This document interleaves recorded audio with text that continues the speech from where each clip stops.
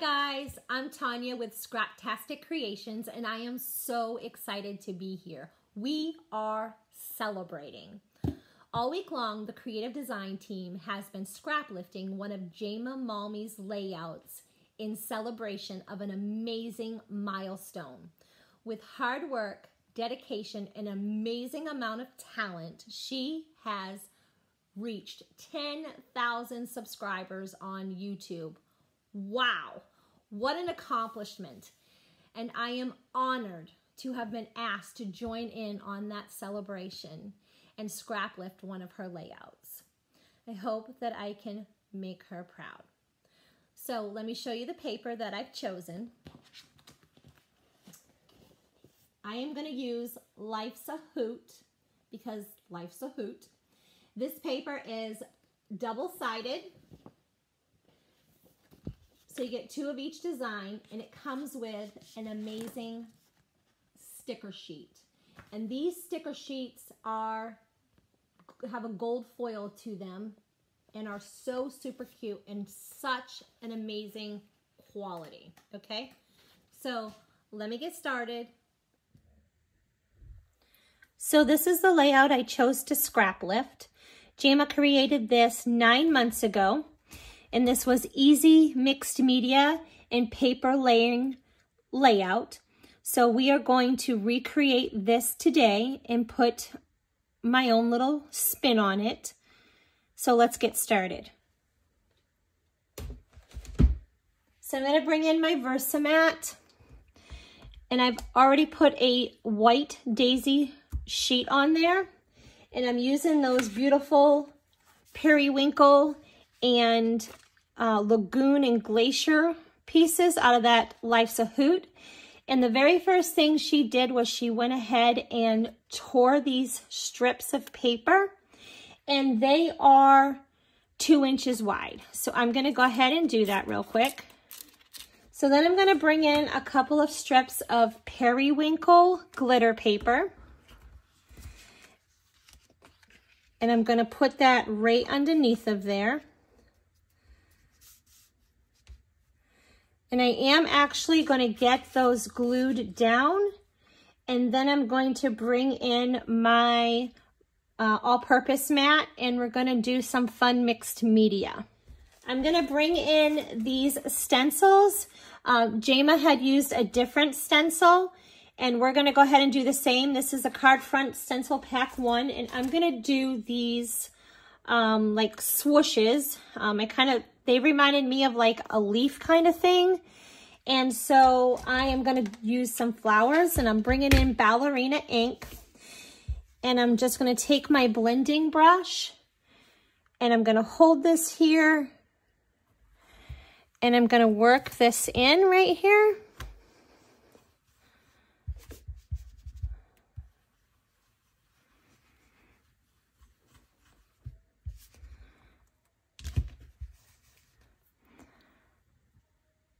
So you could go ahead and tape this down if you wanted to with some light low tack tape, but I'm not going to do that because we're only going to use this for just a minute, and then we're going to move it. So this gives it a lot of character right here. I really like the look of this. This is really simple and such a fun way to add an interest to your background and even give it some color if you're working on a layout and you're like, oh, there's too much blank space. So using a stencil and adding just a little bit of color here and just a little bit of the image, not the whole image, gives it a lot of character. I mean, look how pretty that looks. Okay. So then I'm going to bring in my salvaged patina. So she used some lemonade and some lemon colors on her layout. And I'm going to bring in this salvaged patina because it matches my stuff. And Jayma went ahead and used a bag, but I'm going to use a sheet of acetate. And I already looked at these colors. I looked at speckled egg, which matches beautifully, but I wanted more of a bright look. And I'm gonna bring in, like I said, the Salvage Patina. And this is real easy to do. We're just inking on our mat, and we're gonna give it a couple sprays. And then I'm going to just lightly pick up some of that color. And then I'm going to transfer it lightly up here. And I'm going to pick up a little more. I'm just kind of bringing this all around where I think I'm going to have some blank spaces, and I want to add some color.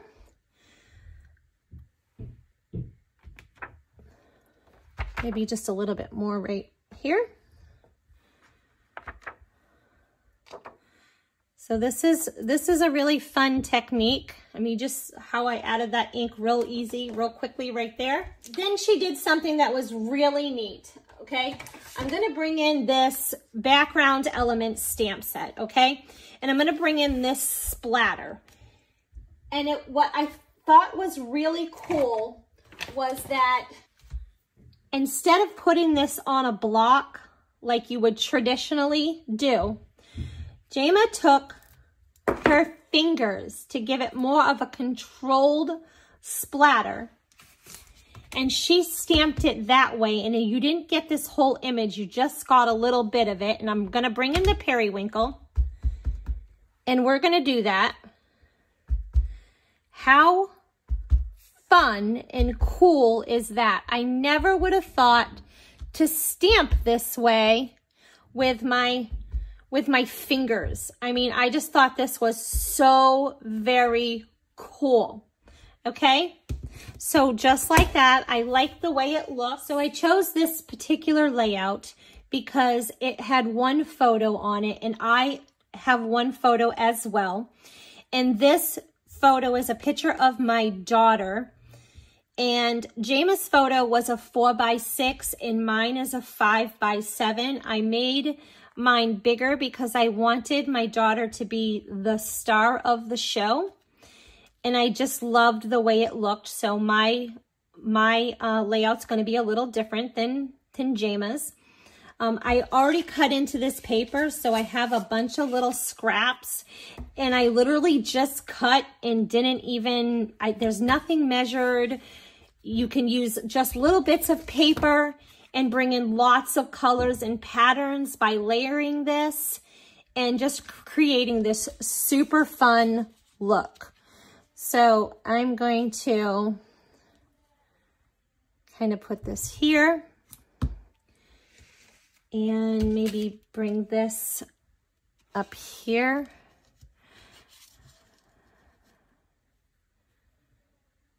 So while I build this layout and I mess around with these papers, I wanted to talk to you a little bit about Jayma.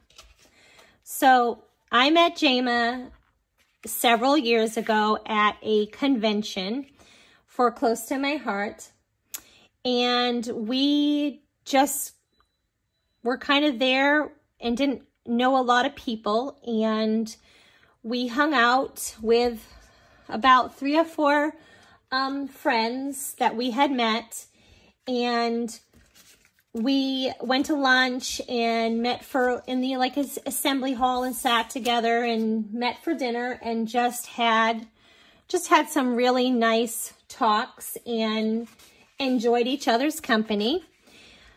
She is a very sweet person. She's not only is she an amazing maker and hard worker, but she is super, super friendly and helpful as well. And I am super glad to have her in my life. She's just a really sweet, kind person. I would call her selfless because she goes out of her way to help others when she doesn't have to. So I am blessed to to know her, and I am so honored to be able to do this for her celebration. I'm wanting to bring in the Picture My Life cards. I love these cards, and I really loved this flower pattern, and I thought that that would be really fun to layer under here. So I'm just gonna cut this and layer this under here.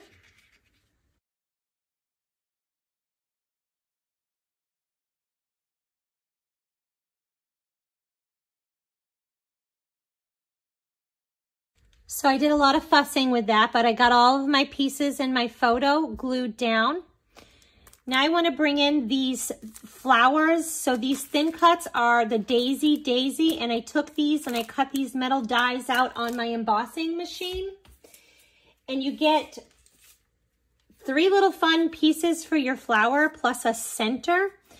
So these are really easy to put together. You can put them on top, but I kind of turned them so I could get a lot of dimension and it looked like a lot of layering on my flowers.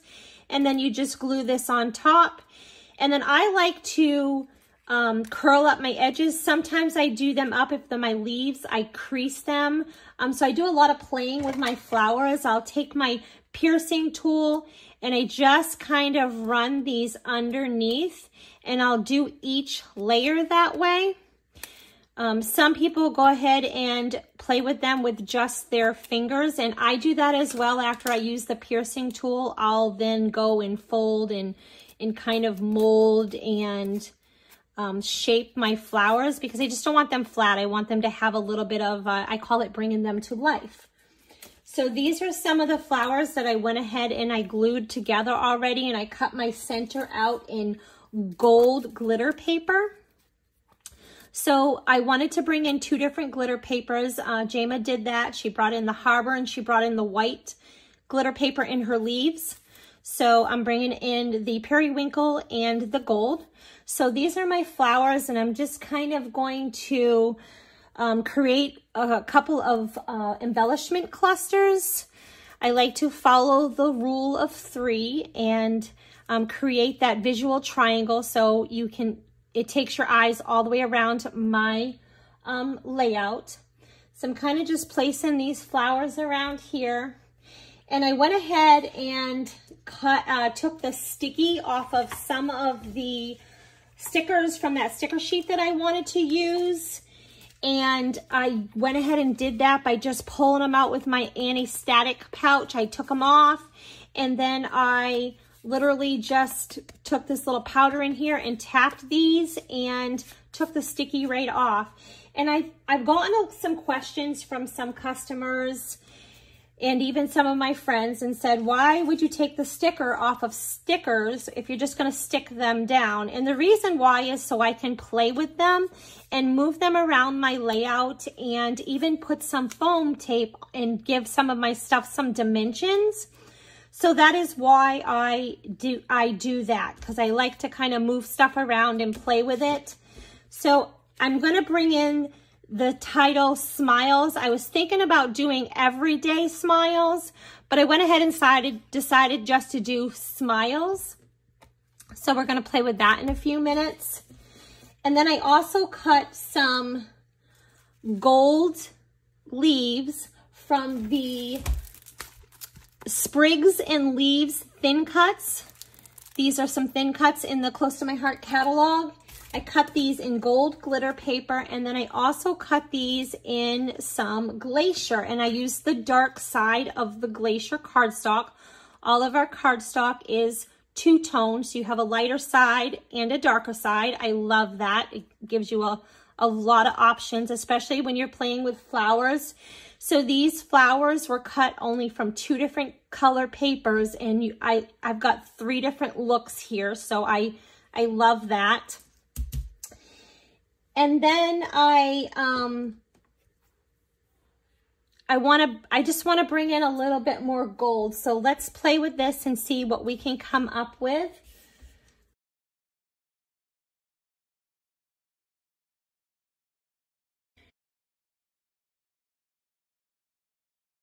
trying to think of how to come up with a way. I had this left over from a card kit, Life is Better with Friends, with this little heart, and I don't want that on here, but I just wanted the white circle.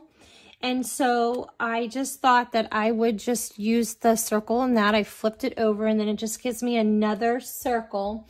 But I don't want it white like that. So I was trying to think of, well, what could I do to give it that gold and make it like the rest of them? So I'm going to take one of the stickers, these little gold like star thingies. I'm going to take one of these off the sticker page. And I'm going to take my anti-static pouch, just kind of remove that for a minute. And I didn't take it all off. And I was just going to kind of play with that right there. Just add a little bit of gold in there. And that just gives it just a little bit of gold added into that. And I'm going to add one butterfly. And I need to add this butterfly, and there's a reason I need to add this butterfly, but I'm not going to tell you what that reason is because you're just going to have to wait and see.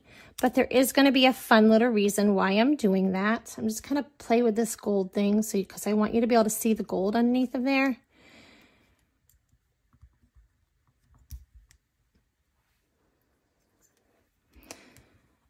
So it's kind of cute. Let's kind of get it kind of just peeking up just a little bit. There. And I'm going to pop up some of this stuff. But I think that looks pretty good. So I'm going to glue this down and I'll be right back. I got these glued down and I went ahead and popped the flower here, the flower here, and the flower here. And then I just took my leaves and my finger and I just kind of curled these up. And believe it or not, they will kind of stay that way. They won't lie flat in your memory protector. So I went ahead and I was playing with how I had this. And I decided that I really don't like that sticker there. It's too small. And I know it was a little pop of gold. But I came up with this idea that I would go ahead and just get out a ruler and get out my gold Spectrum Noir metallic paint pen. And then I thought that I would just go ahead and take that circle and maybe make my own lines there with this. So if you're liking this video, please hit the subscribe button and the like button. And if you don't want to miss another video that I post, go ahead and hit the notification button, that little bell, and you'll be notified. And I really appreciate your support. So I like that. It's not perfect, but I think it gives me enough color that I was looking for back there. We'll go ahead and move this out of the way, and we will move this back in here. And I'm just going to kind of add some glue. Never throw your extra pieces away. You can always use them for something. Yeah, so that is giving that circle, and it kind of matches and looks pretty good. And I'm going to kind of bend up my butterfly here. So since this video is a celebration video honoring Jayma, what are some of the techniques that you learned by watching her videos? What is something that you've seen that you never thought of and you were just like, wow, that's pretty cool. I never would have thought of that. So I have learned quite a few different things. I've also gotten a lot of inspiration watching her videos.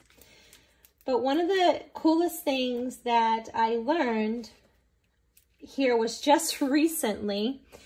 And if you stay tuned to the end, I'm going to give you a quick little tip that I learned watching her video. And it was just mind-boggling for me because I don't know why I never thought of it. But it's like, it's perfect. And I will share that with you at the end. Okay, so I'm not finished. I'm gonna go ahead and bring in some gold glitter gems. I absolutely love things sparkly and shiny, and I just think that it's so pretty. And I love just adding a few little gems here and there.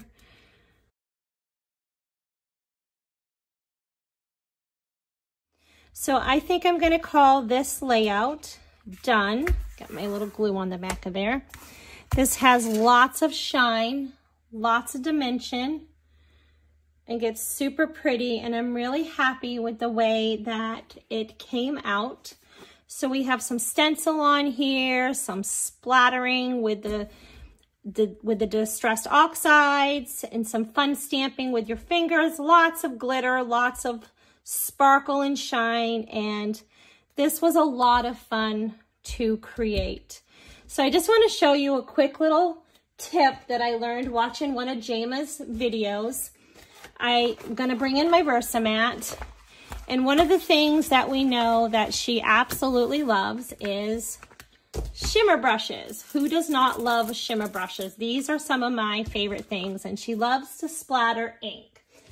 So one of the fun little things that I just learned watching one of her videos was when I go to color, like with my shimmer brushes, which is a super cool, fun technique, I would normally take my shimmer brush and I would like squirt some ink on my piece of paper here, and just to kind of get it coming out, and then I would go to color. Well, I'm wasting all of that ink because now all of that is going to soak into this paper and be wasted. So I saw in one of her videos where she had this block on here, and she just puts it on this clear block, and then throughout her entire project, she can go back and pick up it's not going to soak into one of these blocks. So she just goes back and she can pick up the ink in order to color and keep coloring. And it's something simple like that that I learned from watching one of her videos that was like a game changer for me. So I just thought I would share that with you. Again, if you like this video, please hit the like button and subscribe. And until next time.